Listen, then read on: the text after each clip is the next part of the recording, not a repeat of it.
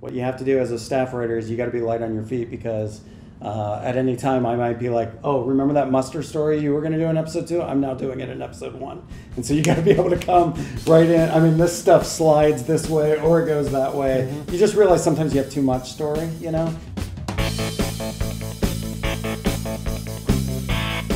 So something might get kicked from an episode, or it might get pulled up. We do it a little differently. We don't break in the room, but what you do is you do a board, which is now it's this board, except it's teaser, act 1, act 2, act 3, act 4, act 5. And it's almost every beat from the deal, from the episode. And you now bring that board into the writer's room, and you pitch it just like I'm pitching this. And so it's usually it falls on me, but I'm the one saying, okay, can we just move this story up or lose that story?